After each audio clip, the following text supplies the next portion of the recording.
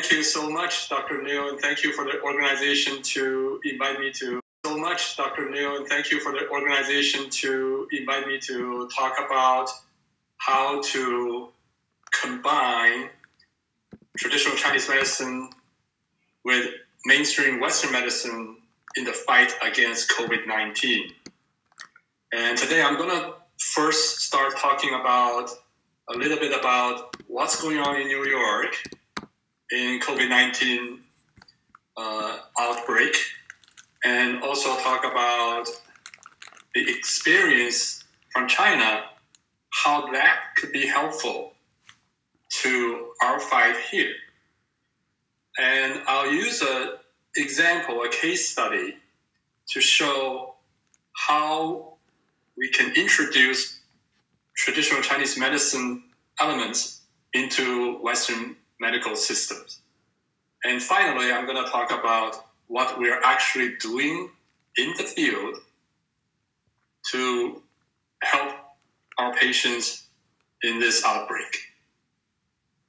谢谢刘院长，谢谢组织协会，很高兴今天能有机会和大家分享一下我的一些经验和想法。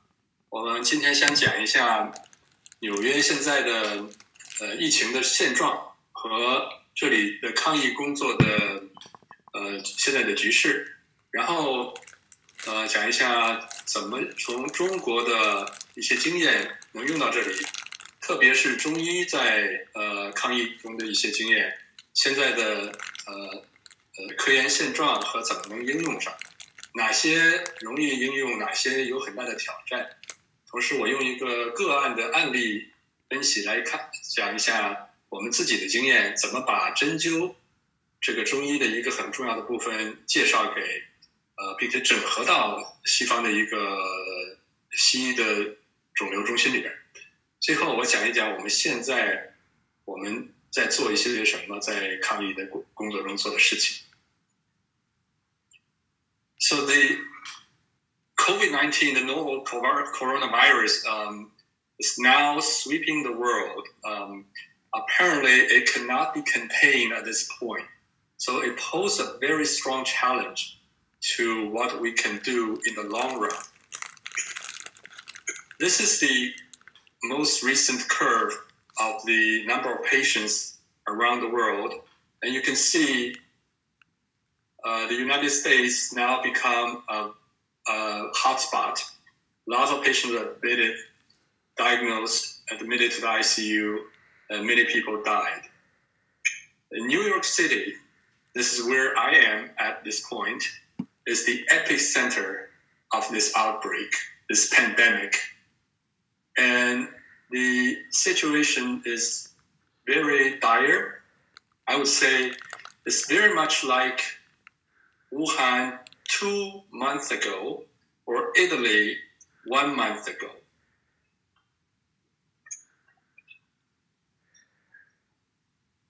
I think anyone who have come to New York before or have seen this picture would be familiarized with Times Square on the left side, where it's always teamed with people, all the activities, like a whirlwind of activities around you.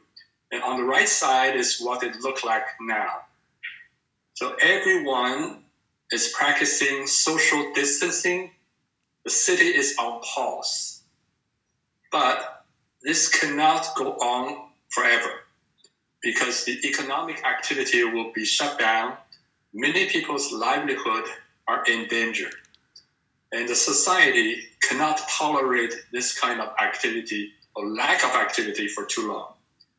So we have to think long term and think what we can do in addition to what we are currently doing. Here's an example of a video clip from a news report of what's happening in the New York hospital. 这里下面我放一段视频，就是在纽约布鲁克林的一个很大的一个医院里边的急诊室是怎么抢救新冠病毒病人的视频，请大家看一下在这里的现状。So this is what's going to happen, what's currently happening in New York City. So please play the video. Emergency room that's become a battle zone. And there's a constant stream of COVID-19 casualties. So we're now in the critical care area of the emergency department. Everyone that's in here today is here due to breathing problems, almost uniformly all from COVID. We've seen such a large increase on a day-to-day basis on the number of patients who are presenting in critical condition, requiring really all the resources that we have to provide in order to help them. Dr. Eitan Dickman says there are normally 17 beds in this room at Maimonides Medical Center. Today, there are 32 patients, and the numbers are rising rapidly every hour. We have opened up new ICUs, new intensive care units. We've opened up new medical units in order to accommodate for this increased demand of patients who are coming in so ill. In a city of extremes, this pandemic has been a painful equalizer. This is an intense, demanding and desperate atmosphere in here. The patients keep coming. And it's not just the elderly, it's the young too. And they're all struggling.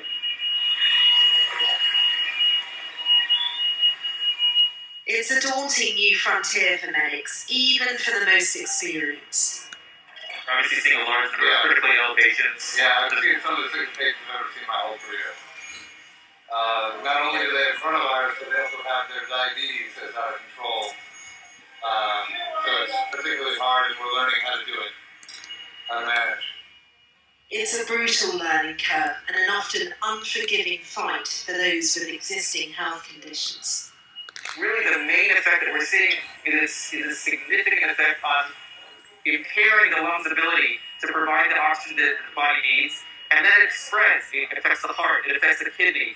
Ultimately, unfortunately, oftentimes taking the ultimate toll. Elsewhere in New York, there's a dire lack of personal protective equipment for frontline medical staff. Some are so desperate they're making their own. Maimonides was well prepared and well organised, but they haven't faced the aid.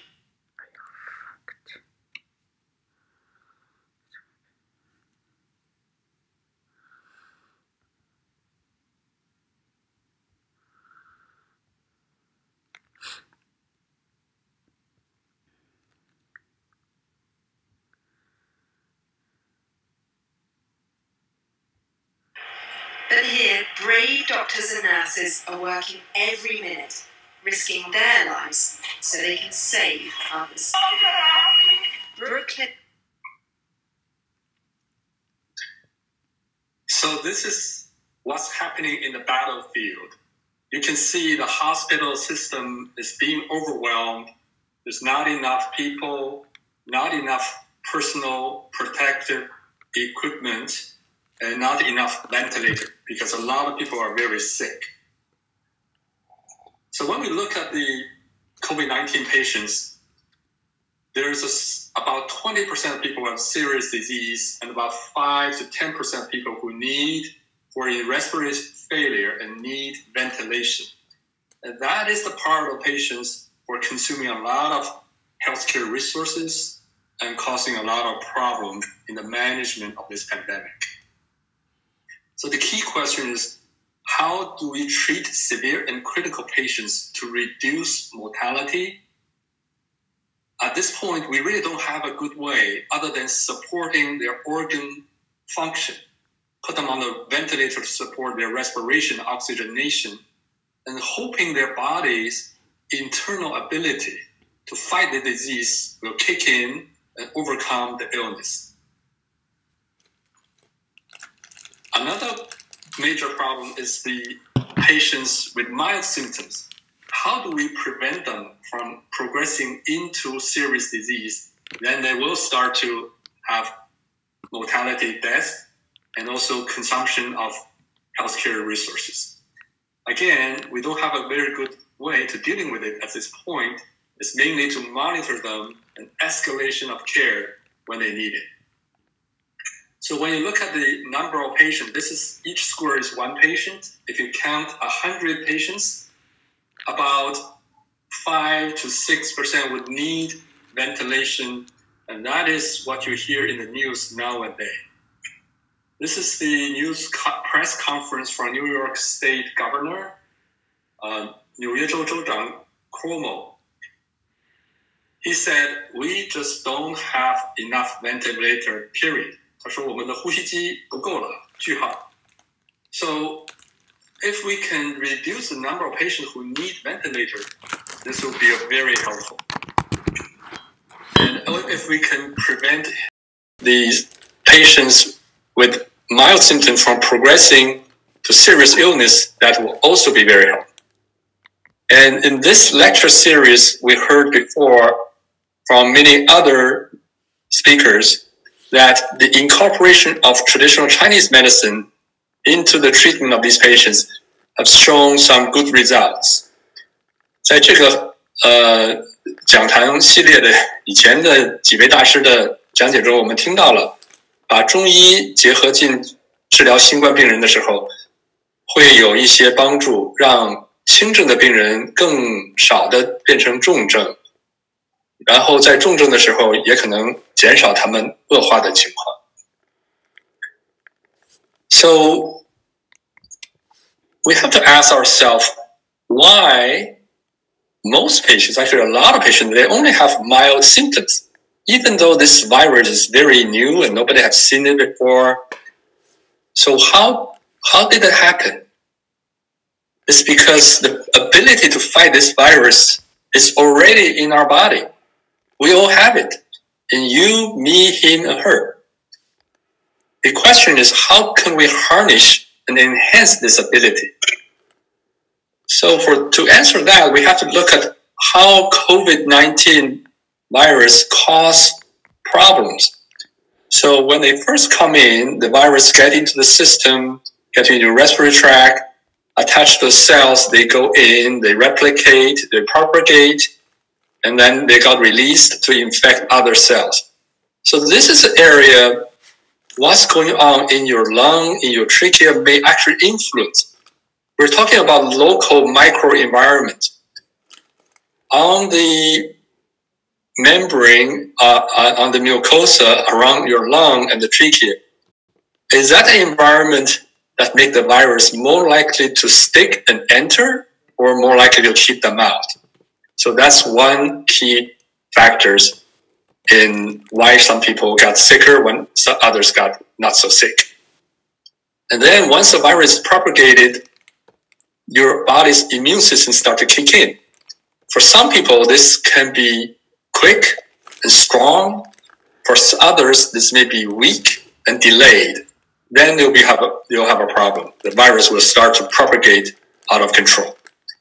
And later in the course, the immune system can become too active and start to attack our own cells too much, create a lot of inflammation, the so-called cytokine storm, which damage a lot of our organs. So how do we find the right amount of immune reaction that control the viruses, but does not hurt ourselves? That's a very tricky question. And towards the end, patients will succumb to ARDS, respiratory failure, myocarditis, the heart muscles are inflamed, and usually these are very hard to reverse, and that cause a lot of death.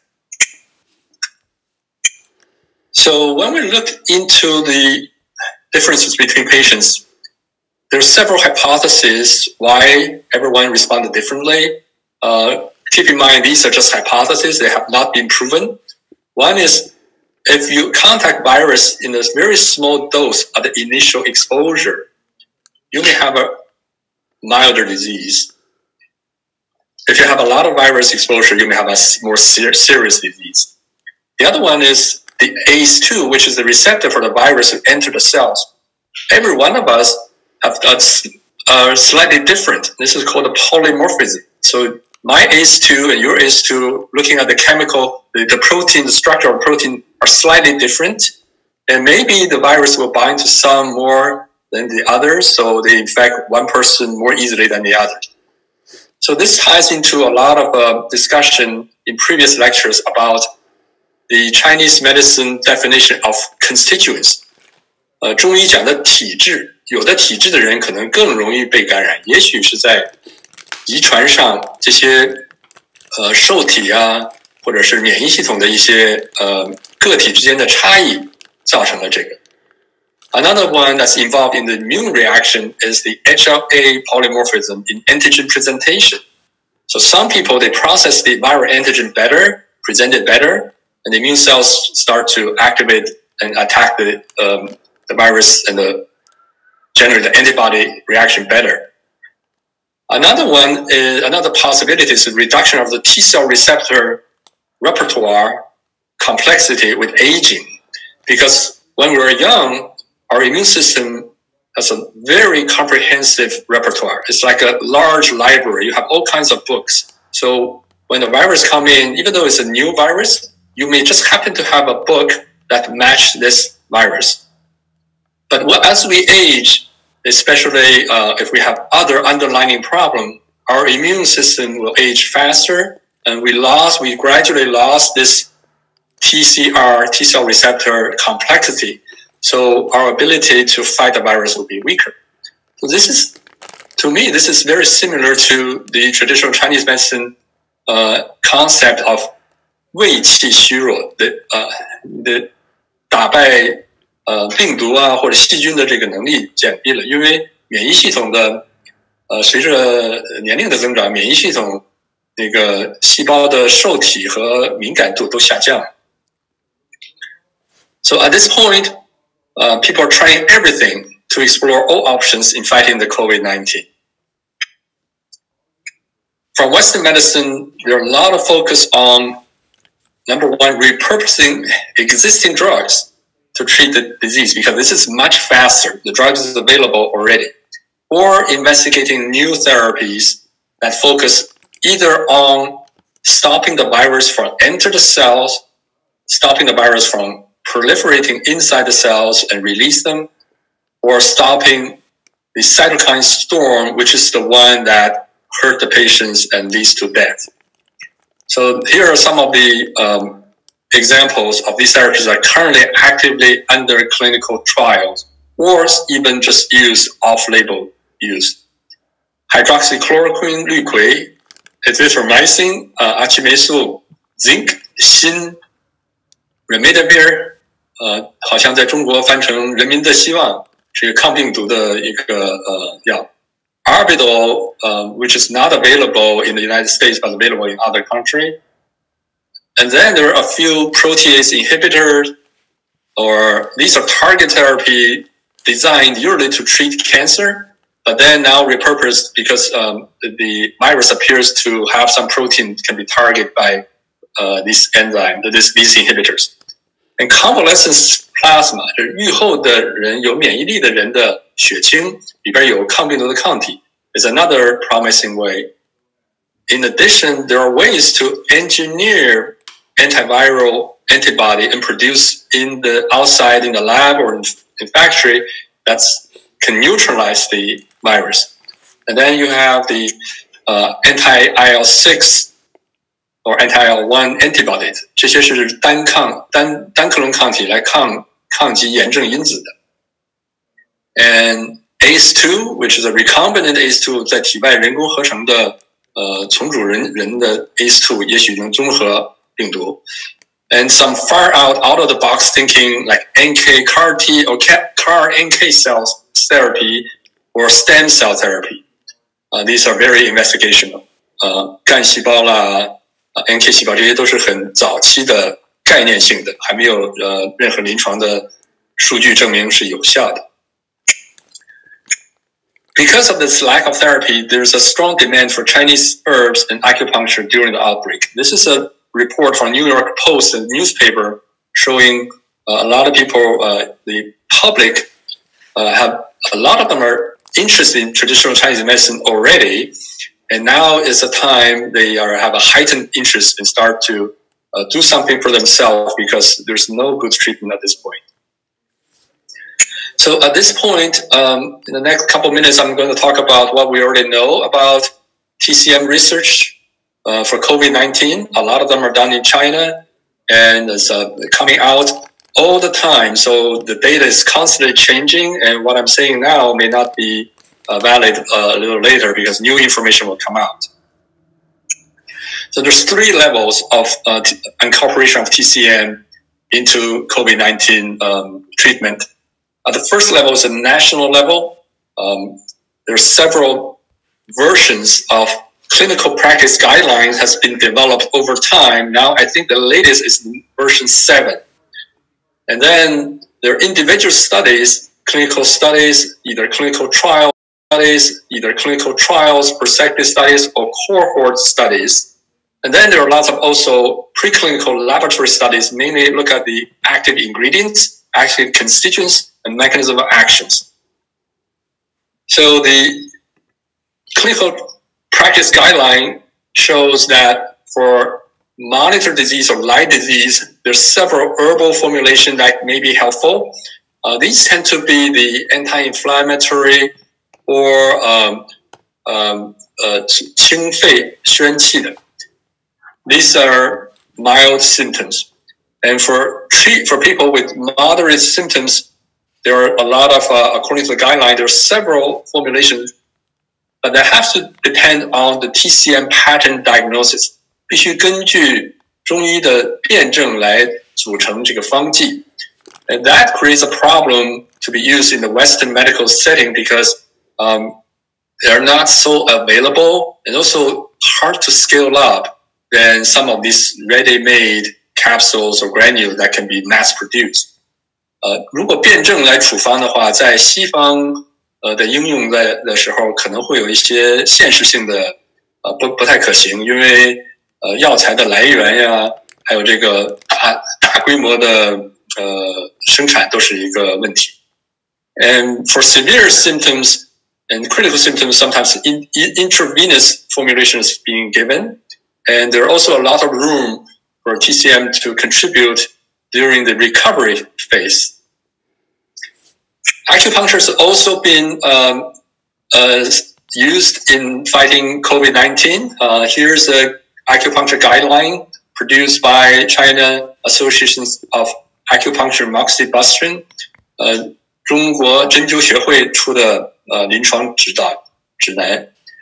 And they're very specific in what points to use, what technique to use at which stage. So I hope there's an English version that can be shared, and the one I have is Chinese, but there's a lot to be learned here.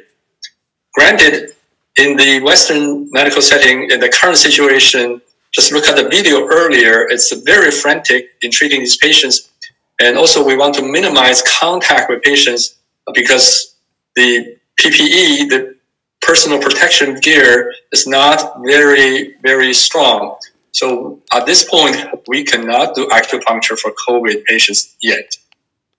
在现在这种情况下，因为病人很多，现场很乱，而且在医护人员的防护上面有时候也有产生危险，所以我们现在还没有用针灸在新冠病人身上用到，但是我们需要学习、了解、知道，如果能用的时候该用什么东西，该用什么的技术。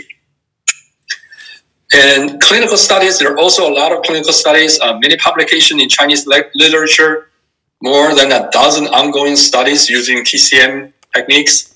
And a lot of them are presented in other lectures in this series. So I encourage everyone to go to this website, look at the past series lectures and review them. And I did, and I learned so much from previous speakers that I really thankful and appreciative of their time and effort. And then here are some of the, if you look at the herbs, here are some of the ones that are most commonly used in these formulations. 黄芪 astragalus, 甘草 白术 苍术 金银花 桔梗 藿香 关仲. These are some of the common ones that has been summarized. And then, but when we present these things to our Western medicine colleagues, they ask more questions. They ask for what's in it that's working. What are the active constituents? And what are the mechanisms of actions? What are your targets? do you have randomized controlled clinical trial data that will show this is definitively working? 在我们介绍下来把中药介绍给我们的西医的同事的时候，他们经常会，因为他们对这个不是很了解，所以他们经常会问，你这个里边到底哪个是有效成分呀？这里每一个药里边有几十个、上百个成分，它的作用机制是什么呢？有没有有对照组的双盲的这种临床实验呢？所以这些事情我们都需要来解决。So what we do is we usually summarize, we have to speak the language they understand, and we summarize what we know already from the mechanistic standpoint, the active ingredients.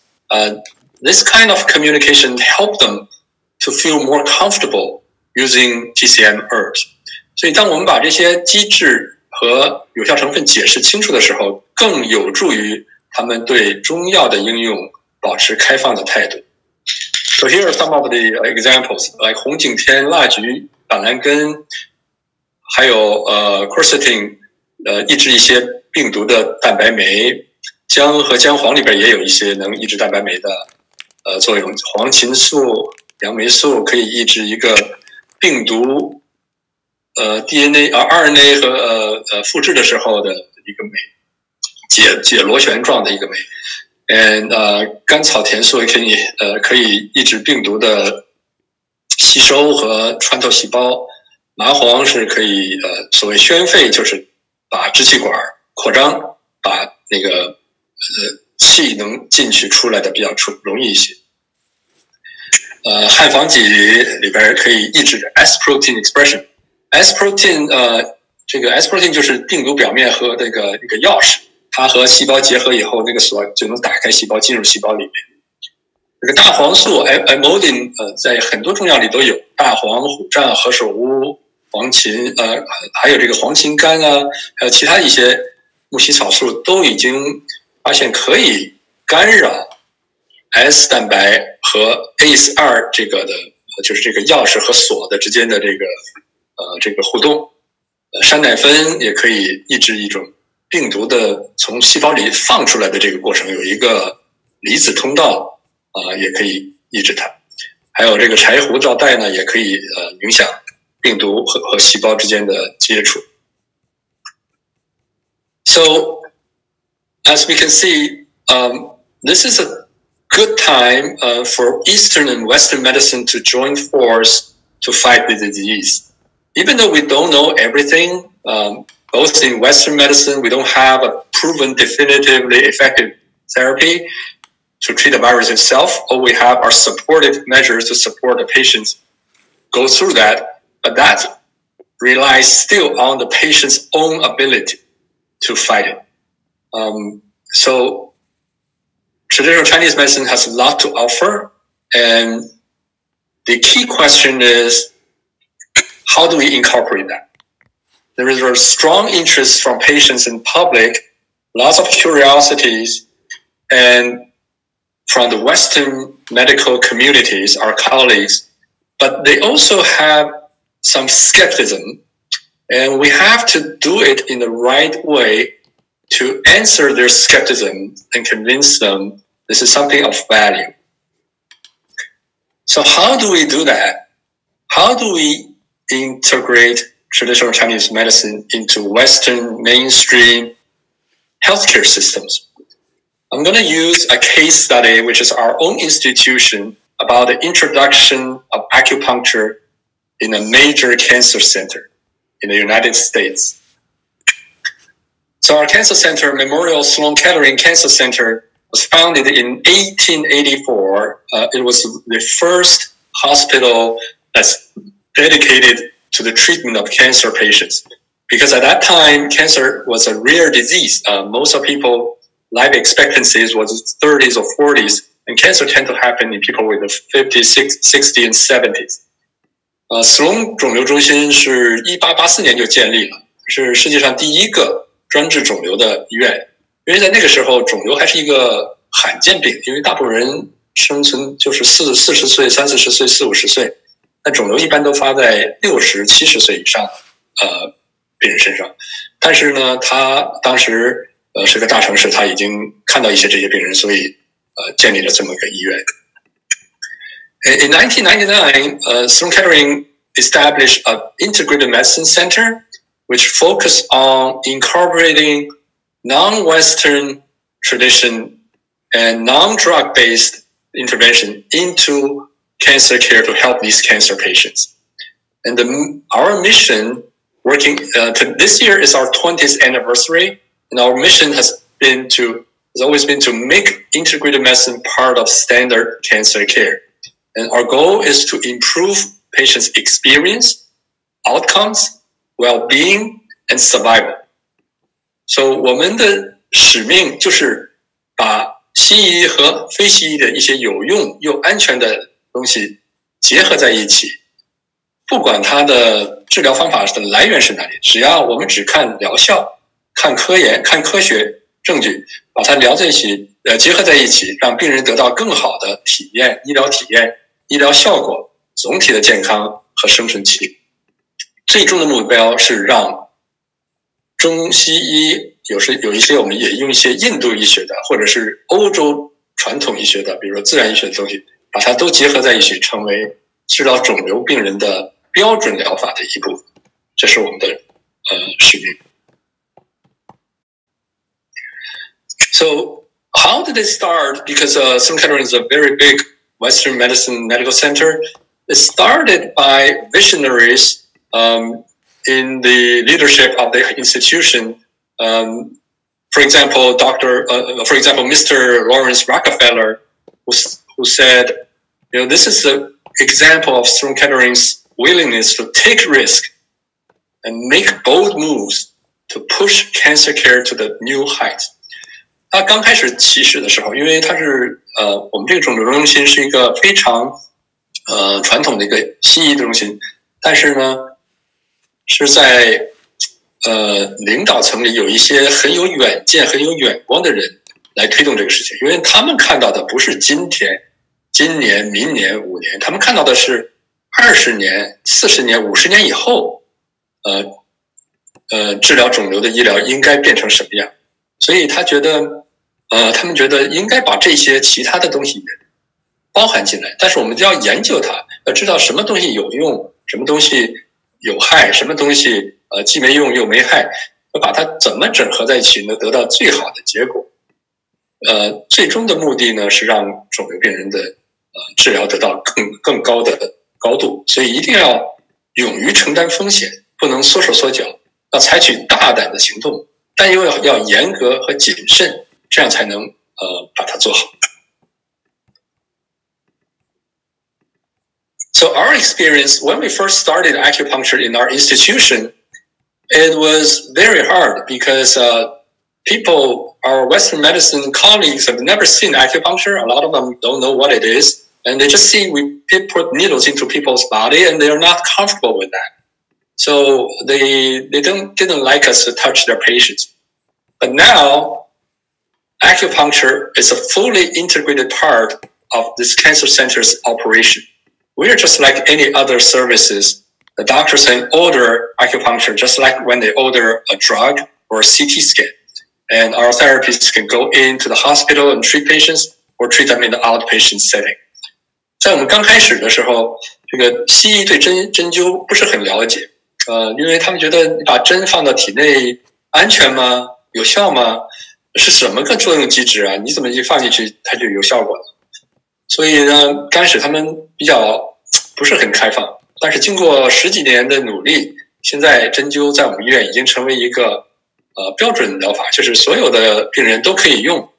西医大夫呢，他们也就是可以写医嘱，就是定这个，他在电脑上说，我今天让这个病人用这个药那个药，做个 CT， 做个 X 光，也做个针灸，我们就变成他们的完全的一部分。So how did we get here? Here are our experience we think are important. 我们怎么经过努力达到这一步呢？是我觉得下面有一些经验要想跟大家分享一下，我觉得很重要。The first one is to build trust and credibility. And we have to speak the language everyone understands, not just our own language, but the language other people speak and understand. And ultimately, we have to deliver superb clinical services. 如果疗效好，最后还是要用疗效和数据来说话。所以，如果一个西医的病人久治不好，送到我们这里来，我们把他弄好了，回去以后，我们经常发生这种事情。西医大夫说：“哎，几个月没有看到您，怎么变了一个人？发生了什么事情？”这个病人就会给他的原来的主治医讲，发现我们用了针灸啊什么的，他们就渐渐的就了解，就知道了，就会介绍更多的病人过来。And the next one is important is to rigorous research, because without research, we cannot push the boundary. We can only repeat what we have been doing, and we cannot generate innovation. Because even though TCM is a very ancient medical system, there are also a lot of room for innovation, for innovating the technique. 科研呢，不光能够产生数据来指导我们的应用，什么时候用什么，什么时候比较有效，还能让不明白、不了解的人能够更加了解和理解和应用针灸。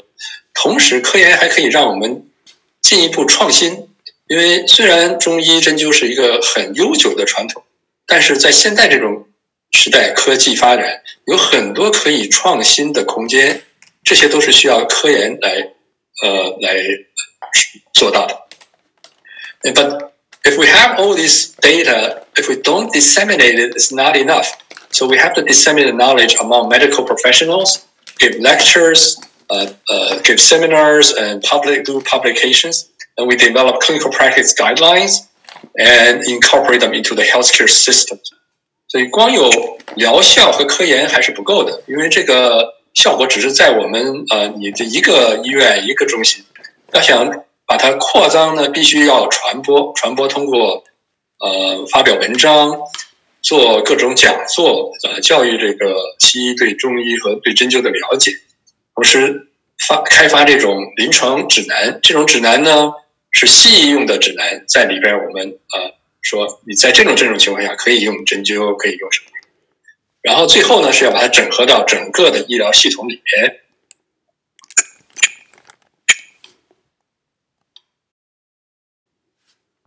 透明性。So there was a saying from Benjamin Franklin who said, "It takes many good deeds to build a good reputation, and only one bad one to lose it." So we always keep this in mind and be very careful. So I'll use the example when we talking about speaking the language. Here's the example. So in acupuncture, we talk about meridians and so on. So these are ancient pictures showing the meridians.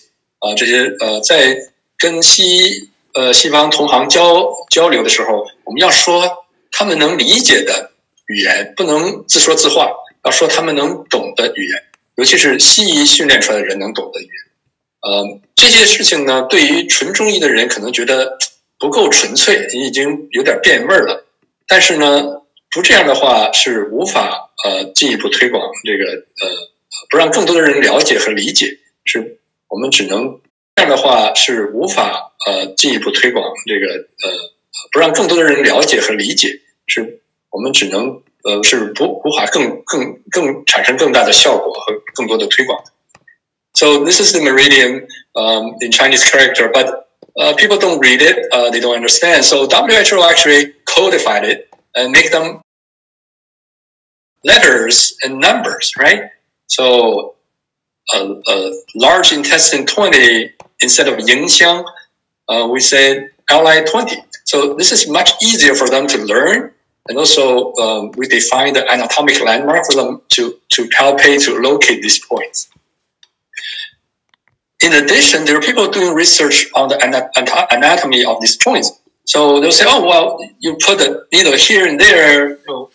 How did you pick this point? Why did it work? Why did this doesn't work?" So there are people looking at this acupuncture point. Interestingly, they all located above myofascial planes. 他们都在肌腱膜的上面。When the needle goes in, it actually goes into this plane which is rich in nerves, and also during embryonic development, these are segments of the tissue that goes along and develop. So there is actually a structural basis for that.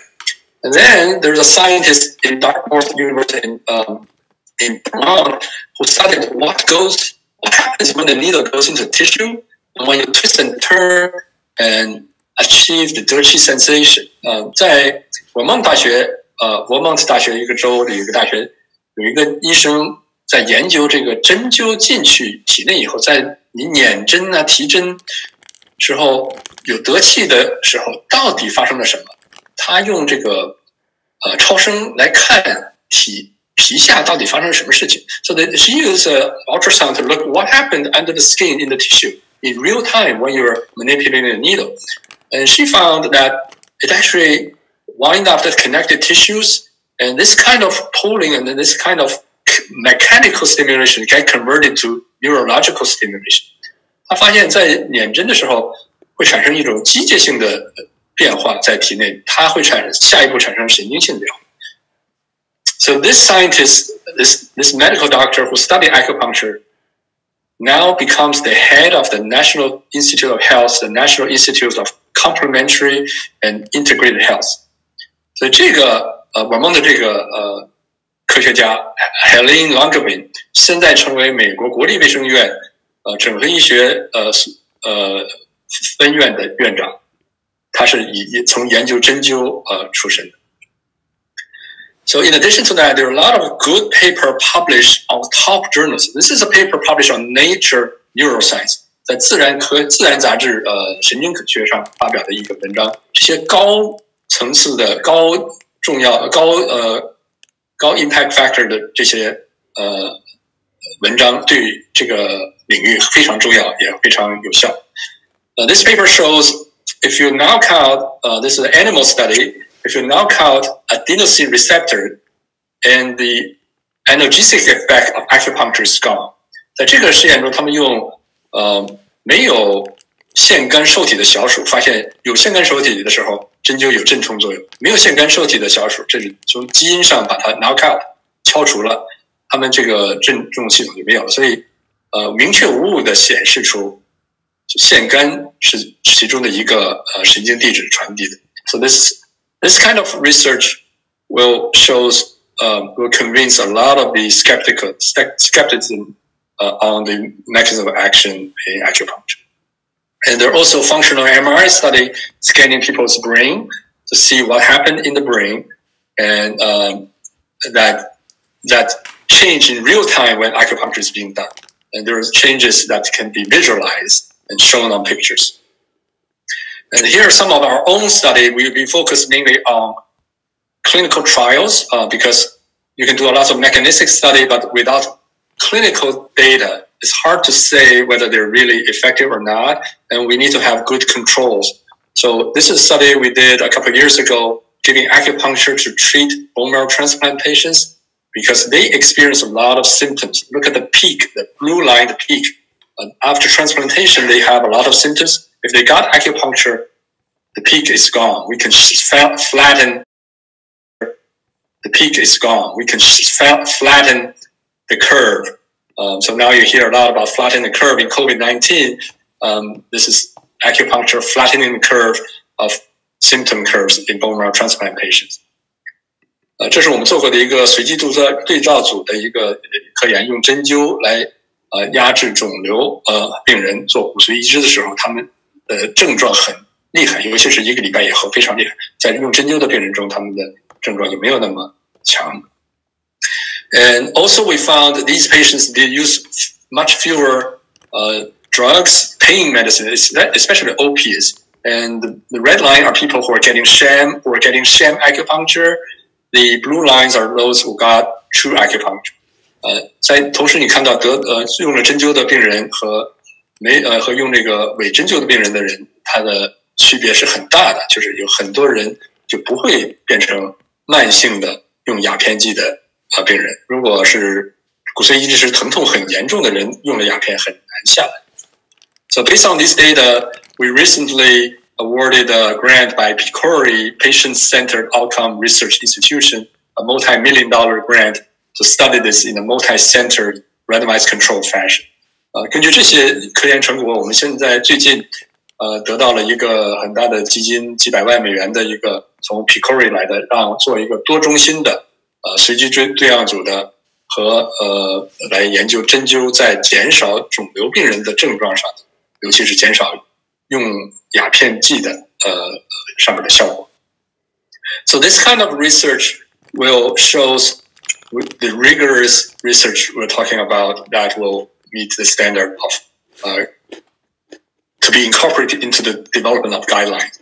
So in a lot of these professional society, we draft guidelines, working with them.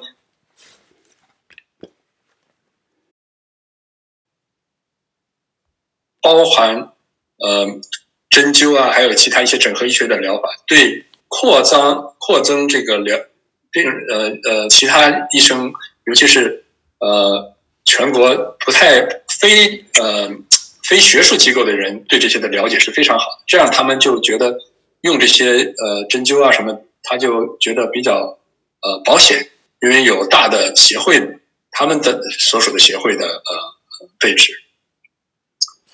And our guidelines are collected into the National Institute of Health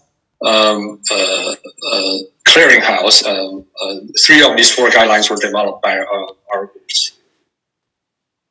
And also at the national level, at the federal level, there's a joint commission that inspects all the hospitals in the United States.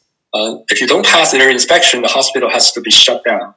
They cannot operate. And there they mandate we have to use non-drug therapy for pain management, including acupuncture, massage, and some of the other relaxation therapy or other integrated medicine treatment.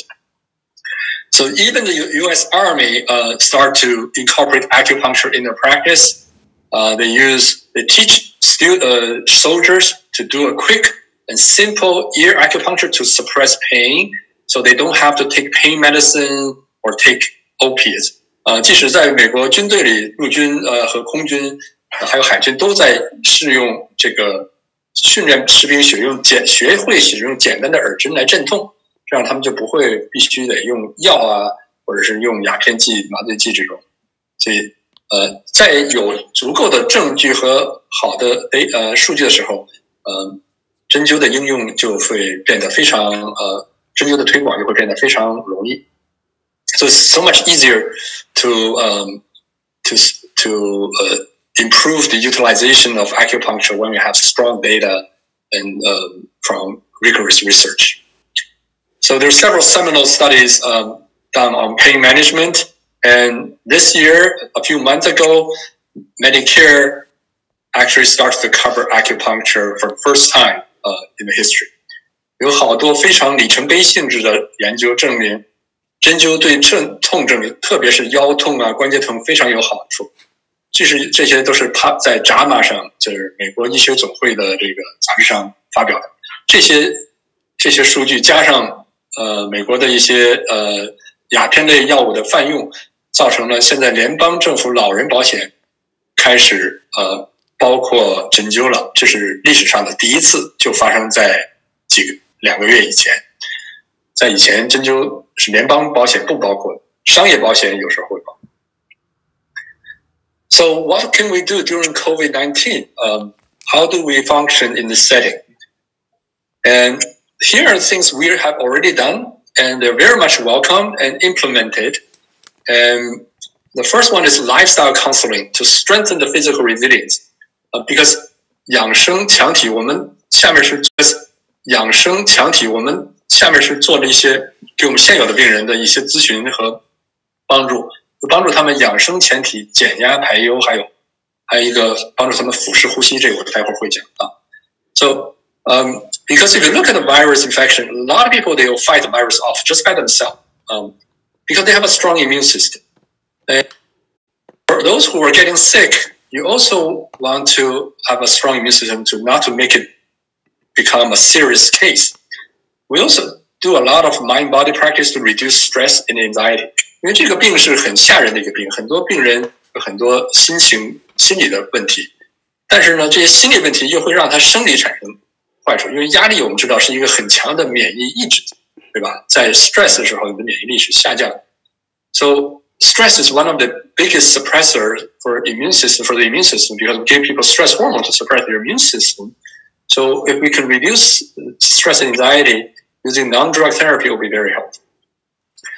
So when we do lifestyle counseling, we use several approaches. We look at nutrition. 中医有句话叫药补不如食补。So we focus on several ways of nutrition because right now, because a lot of people don't want to go out and buy and eat in restaurants or do a lot of takeout, it's a good time to learn home cooking because home cooking is always much healthier, better than takeout food. It's also a good time to eat well-balanced food because you have choices in selecting what to eat, what to put in on your plate. But if you eat a lot of junk food in the past, you go to a fast food restaurant, they're not going to be healthy. They don't give you a complete nutrition.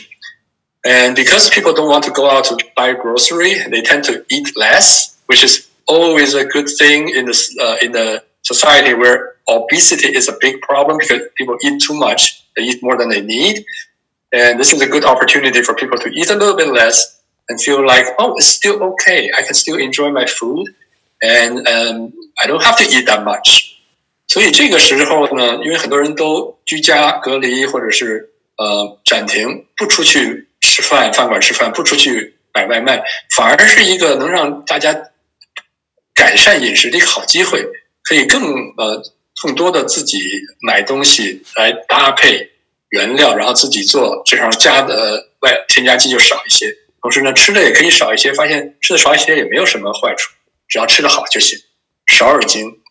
因为美国的肥胖症很多，这时候呢，反而是成为一个可能减少肥胖症的一个好机会。And the next one is exercise, right? Because we know the immune system needs to have to be boosted by exercise, which is very helpful. But a lot of people, they don't have room. They all stay at home. They cannot go out and run or do bicycle. So we teach them how to do this 3 kinds of exercise. One, at least you don't need much room, so much time also. One is 7 minutes workout. So only 7 minutes. And on the right side, you will see there's several routines. It takes 7 minutes to finish that, but give you a good workout. I call it fast food exercise. The second one is Tabata, which is a 4 minutes high intensity interval training. So if you're really, really short of time, you can do this 4 minutes things. Really high intensity, get your heart pumping really hard. 下面那个图 is showing in the picture there. And then yoga and tai chi don't need much space either. 现在大家很多人都在居家隔离，以前要做的运动都做不成了。现在呢，我们就介绍他们做一些简单的、很快的，就不用占地方，你也不需要去健身房，在家里就能做的，用个椅子呀，用个自己的身体。就可以做的7分钟快餐啦，4分钟高强度间隙训练啊，做瑜伽、太极啊，这些在家里都可以做。Because exercise also does something called improved autophagy, which helps clear the cells of debris and damage. 运动呢还能产生一个事情，就是增加这个细胞自噬现象。这个自噬就是每个细胞自体内有一个过程，可以把里边的垃圾都清除出去。损伤的东西都清楚了。这个研究发现细胞自噬现象的人，他2-3年前是2016年还是2017年得了诺贝尔奖。So this is 他们发现只有运动和饮食能够调节这个自噬现象，让你体内保持清洁。So the scientists who discovered this process called autophagy, that clear yourself of damaged part and debris, were awarded the Nobel Prize, I think in 2017 or 2016. The next one was, I call it 神补. I call it, not only we need to nurture our mind, which is the best way to nurture is develop a rhythm and sleep, right? So you still, a lot of people are working at home, but they still have to set times, set schedules to do what you need to do. Pretend you're working from home. You get up at the same time, go to bed at the same time, eat each meal about the same time while working at home. And there's also a way to a routine. We call it a pre-sleep routine to clear your mind. So we tell people before you go to bed, you brush your teeth, right? But you need to brush your mind too to get rid of all these things that you worry about, and go to sleep with a deep, clear, clean mind, then you sleep better.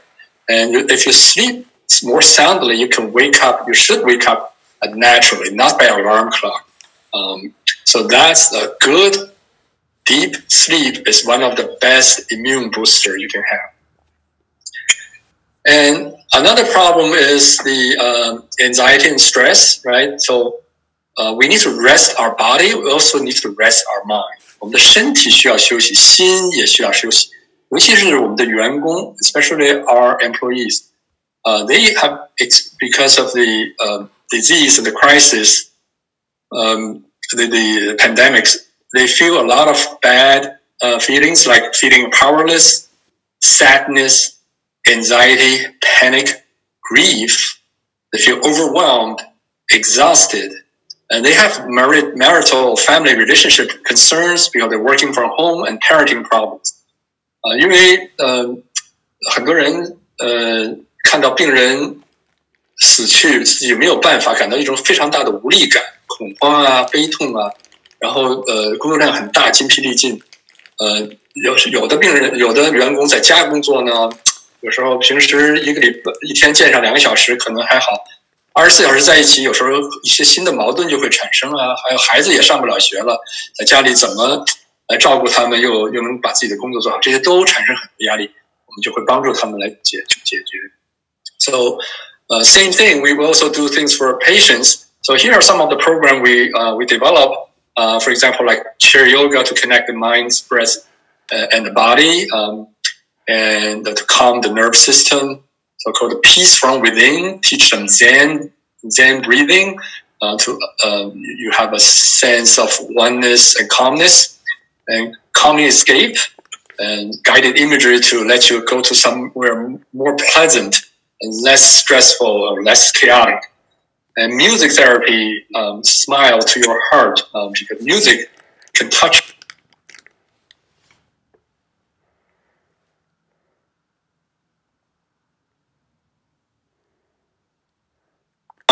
our spirit in a very profound and deep way that no words can do. So we develop specific music therapy to help that. It's not just to listen to music. Music therapy is a special profession that will that has a very special way of using music for therapeutic intent. And how do we get ready to sleep and rest? We teach people how to do the yoga nidra. And another thing we're doing for our patients is to help the Western medicine colleagues to manage these patients. 我们另一个做的也是帮助西医在处理新冠病人的时候的一个问题。So a lot of these patients are on the ICU ventilator because they don't have enough oxygen, and they found if people do so-called prone ventilation, the oxygen will be better. Look at the CT scan in the corner. If you lie on your back, the backside of your lung are filled with inflammation and fluid and so on. But that's the part you need a lot of volume to ventilate, to breathe. When you flip over and lie on your belly, you can see the back side of your lungs free up. So without doing anything, just flipping the patient's back, you improve their oxygenation. 这个腹式呼吸发现对有肺炎的人很重要，很帮助。因为躺下的时候，你躺在仰面的时候，这个后边的好多积液呀，肺里的液体都在后边，那一部分的肺是很大的一块。你再翻过来躺在俯卧的时候，这一背的后边这个空间就被解放出来。这样同样的一个病人，这样一弄呢，他的这个供氧性和呼吸性都变得好。So we're now doing a lot of this for people with moderate symptoms to see whether they can prevent them from escalate to ventilation and ICU care, because ventilator is in short supply now. 所以这些病人呢，我们这样的话，也许一些普通症的病人就不会或者重症病人就不会进展成危症病人必须上呼吸机，因为这样的话他们也可以得到足够的氧气。But this is a position not very comfortable and a lot of people are not used to, so we designed a very strong regimen to help position them in the right way, in a comfortable way, and they can lie in this position for hours and hours because that's what they need without discomfort. We also develop music therapy so they can listen to music, they can listen to audiobook to help them pass time. And we have guided imagery to relax them because when they're scared in this position, they breathe faster. That creates more damage to the lungs. And another thing we can use is acupuncture. Right now, we have not implemented it, but there's some area acupuncture can be quite helpful. 另一个是针灸也可能用在这里面，但是虽然我们现在没有实际应用，但是有很多潜力，我们在做准备。There are good paper published on Nature Medicine showing acupuncture can reduce inflammation, can reduce inflammation associated with sepsis. 在自然医学杂志上面曾经发表过很高质量的文章，看到电针针灸，尤其是足三里针灸可以压制免疫反应，尤其是在脓血症中，So they found ST36 electric acupuncture can reduce inflammation markers, especially cytokines. So maybe that will help reduce the risk of cytokine storm. You can see the TNF, interleukin-6, and interferon gamma. They're all suppressed when compared to control group. And they found in animal studies this reduced the death rate in sepsis in mice with sepsis. 这个它减少了有败血症的动物试验的时候的小鼠的死亡率。And there are also paper published from China in English language showing acupuncture in combination of other traditional Chinese medicine bundle therapy prevent sepsis and death in elderly patients. 所以也有发表过在英文杂志上发表的很好的文章，说明中医用在脓血症，尤其是老年病人的严重的脓血症的情况下，能够减少死亡率。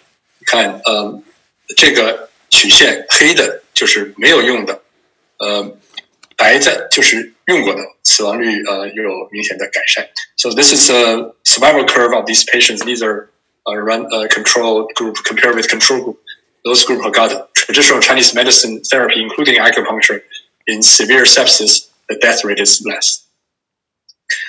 So those are the things we are kind of doing. We also want to incorporate traditional Chinese medicine herbs because if you look at the data from China and the study from China, they showed a lot of promise, and especially in preventing mild disease from preventing them from progressing to serious disease. So, but there's some challenges as well. One is availability. A lot of these herbs are not available now, especially now there are a lot of publics are buying out everything. So a lot of things are sold out, including many herbs or herbal formulations. And the second one is quality assurance, because sometimes there has happened in the past where a drug or herbal medicine has not met the quality assurance standard and create some problems. But what we can do is to disseminate the research finding to our colleagues, to other clinicians. So we're giving seminars, handouts, and so on. And for that, we also need help from our colleagues in China who have a lot of experience using these therapies, using herbs, to have strong publication. I know there are now a lot of them already, but we hope we can have some strong publication in English literature so we can share in an easier way to our Western medicine colleagues. 所以中医我们有很多机遇，但也有挑战。尤其是在防止轻症管理、预防和轻症管理的时候有很多机遇，但是供货啦、质量啊，现在都有挑战。因为很多人现在市面上的中医药啊、成药和原药都卖光了，而且质量有的时候过去发生过一些质量不好的事情，对中医界在这里造成了一定的损伤。一定要保证质量，要不然的话就会损害所有的行业和大家。所以我们现在主要做的是介绍中医应用的经验和科研成果。如果有英文的好的这个文献啊，我们对我们的工作就更方便一些，我们就可以更好的把它大规模的播散。So what happened next? And we cannot now. It's already spread. COVID is all over the world. You cannot put it back into the bottle. I know in China it's mostly eradicated, but because everywhere else has a lot of COVID patients, you cannot stop all the incoming traffic forever。下一步会发生什么事情呢？就新冠现在已经全球扩散了，不像以前，如果在中国彻底的消灭了就好了。现在全球扩散，回流的人很多，但我们又不能无限制的、永久的下去锁国，不让任何人进来，因为也不是一个长久的可以持续的一个办法。所以呢，关键最后还得靠好的疗法和疫苗的出现。So 这就是一个大概的一个预计，是摩根斯丹利做的，大摩他们做的，但是我有的地方不太同意，我讲一下。So this is a prediction of COVID course. So you look at it from the left side is now, and you go to the right side is the future. So around April, there's a first wave of outbreak in New York City, LA, all these big cities in the United States. And then a second wave come in May, on the smaller cities in the rural area. So you have a big peak there, and then they will subside a little bit. And then I think, the therapy, especially some of the antiviral therapy, will come out either in April, late April, or May, hopefully. Keep our finger crossed. And then their therapies come out to treat serious critical ill patients. So the mortality rate is less. And also by that time, the production of ventilator, the availability of ventilator will come up. So all people who got treated, who need to be treated, got treated, and the death rate will come down. However, it may come back later this year because the virus may still lurching around in the community and come back in the fall. Hopefully, by summertime of early fall, the vaccine becomes available, and usually they're used first for healthcare providers because they are high exposure, and then later available to the public. But I disagree in the curve drops so low because I think even later, there are always some low-grade infections. 所以这就是我们预测将来可能发生的事情。就是先有一大批的人在大城市感染，然后中小城市和乡村感染，因为现在已经扩散了，他们已经没有能力把所有的人都收入，就是轻症的或者是无症病人、带毒无症病人无法收入，所以他在社区内传播是肯定会继续进行。只不过希望在下个月或这个月的或下个月4月或5月或者6月有药出来能够压制一些，然后呼吸机也上来了，这样呢死亡率会低一些。但是呢，我觉得还会在社区内低强度的传播，然后到秋天又会再爆发一次。希望在那个时候疫苗已经出来了，所以这是一个长期的斗争。阻击战，比如说武汉的阻击战已经打赢了，但是这个现在变成持久战了，因为已经全球流行。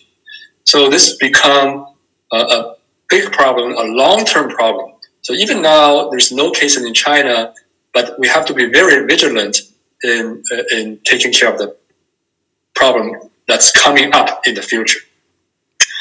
这就是纽约州长说的，这不是一个短跑，是一个马拉松，因为这个东西要做好打持久战的准备。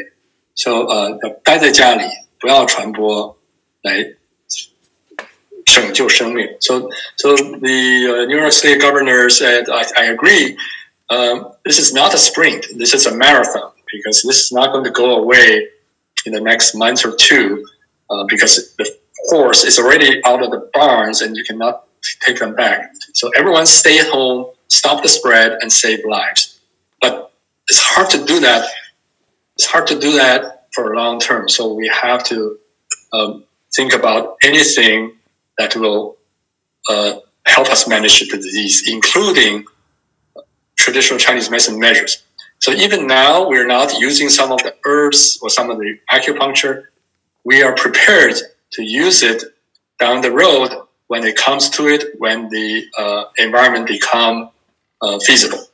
所以即使在现在，我们还不能大量的用针灸和中药，我们现在只是用一些养生啊，或者是调节身心的这个措施。但是我看在它变成持久战的时候，在下面的几个月，我们是会用到这个，因为这个东西如果在有效并被西医理解、了解、接受的时候，它是能对抗疫做出很大的贡献。So this is a time when Western medicine is a good time for Western medicine to get to know and learn more about traditional Chinese medicine. So this is also a time of distress, fear, stress, suffering, death, and loss. This is our time in New York City right now. This is a picture, a video clip I taped a couple of days ago on the street of New York. This is what it looked like. So you know the Empire State Building, they lit up the top. On different locations, we have different colors. And now it's lit up in red, and flashing red, emergency. 这个帝国大厦，纽约的帝国大厦经常打个灯啊，比如说，中国的春节它就会打成红灯和黄灯；如果是爱尔兰的节，它打成绿灯；美国国庆它就打成红、白、蓝、白色。这个是我昨天录的灯，请放一下。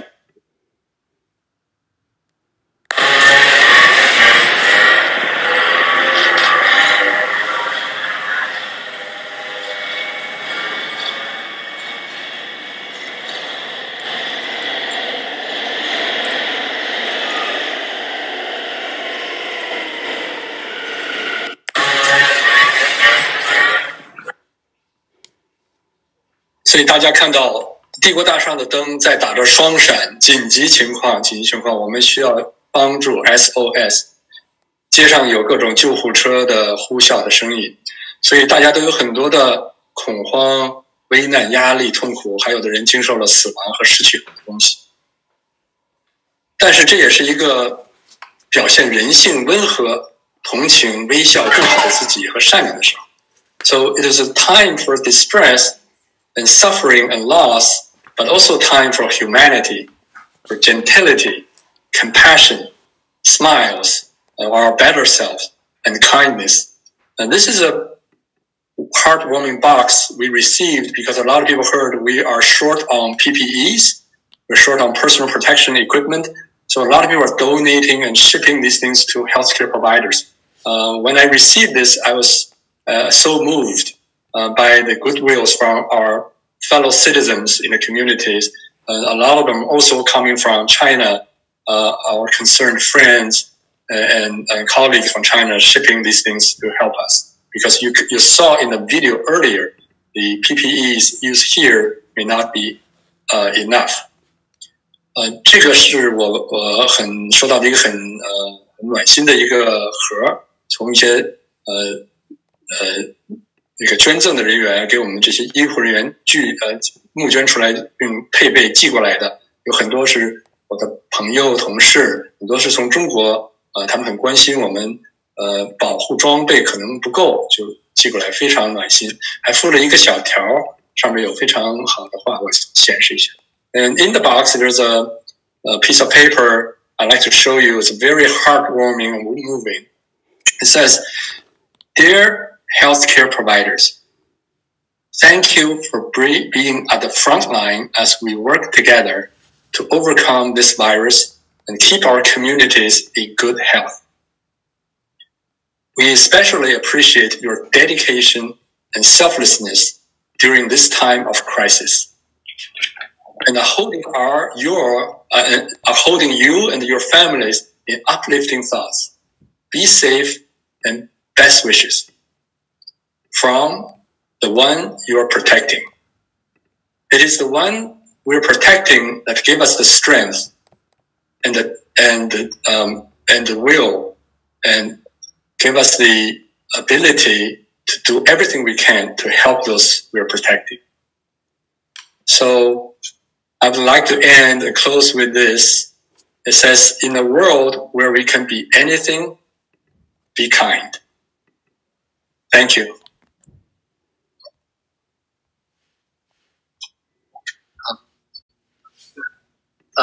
Thanks to Dr. Deng for his wonderful report.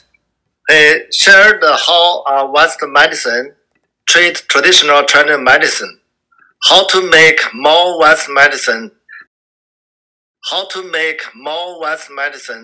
accept and use traditional medicine, opened up idea and vision and benefit greatly. After listening, there are many questions, but because the time limited, so please consult Dr. Deng. Dr. Deng below, please answer a few questions. Please. Okay. So I have several questions. Some of them I already talked about in the talk. I'll just pick the one that does not talk about. One question is, we'd like to know, in traditional Chinese medicine, we talk about holistic care. But in the United States, what do you mean by holistic care? 有一个在澳大利亚的华人医生提到，我们在中医里讲的是整体观，也就是全面治疗。在美国的全面治疗是个什么样的？有什么异同？ So 在美国的全面治疗，他们现在主要的注重的是所谓身心治疗，就是身体生理的和心理的结合的治疗。然后呢在比如说各种脏器之间的这个全面呀，它还是没有完全的用中医的这个概念，但是在老年病人和风湿病人还有内分泌病人上，他们经常用一些这些疗法。So in the United States, when we talk about holistic care, we're not really using the purest traditional Chinese medicine way. They focus more on mind, body, spirit connection. So a lot about the interaction between mind and body, and nutrition, and lifestyle. So those are the things, as I discussed, are the ones that are very welcome, very open, and very accepted. And I hope in the next step is to incorporate some of the deeper TCM measures that after research we found can really help people incorporate that. 下一个问题是在现在疫情发展很快的情况下，如果针灸中医疗法在美国当地用，可不可以用？如何让它尽快参与进去？So next question is about how we are using acupuncture in COVID treatment. And as I mentioned earlier, right now, because of the isolation and fear of infection of acupuncturists, we're not doing that. But I think once the protection is higher up, we may be able to do that later. And let me see, there's other questions. 1 minute. Let me take a look.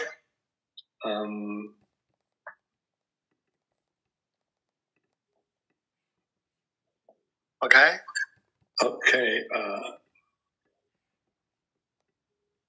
Yeah, here's other questions. One is about the healthcare providers' stress. We already talked about that. Another one is it's about the development of COVID in the future. We already talked about that.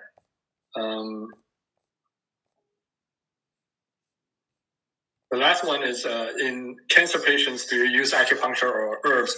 Yes, we do use acupuncture routinely. Herbs, we don't use as much, but we are experimenting in some pilot project to see how we can introduce herbs safely into the cancer population so they can benefit without getting harm. 在这里呢，中医里边我们针灸用的很多，基本上是标准疗法的一部分。中药我们还是在很小心的用。因为西医对这个还有一些顾虑，所以我们一般都精心的选择一些比较安全而且疗效比较有可靠的一些药，渐渐的用，在实践中显示疗效以后，可能他们就更容易接受。Okay, thank you everyone for your time, and it's a pleasure for me to be here and share our experience. 感谢大家有这个机会和大家分享。Thank you very much, Dr. Deng.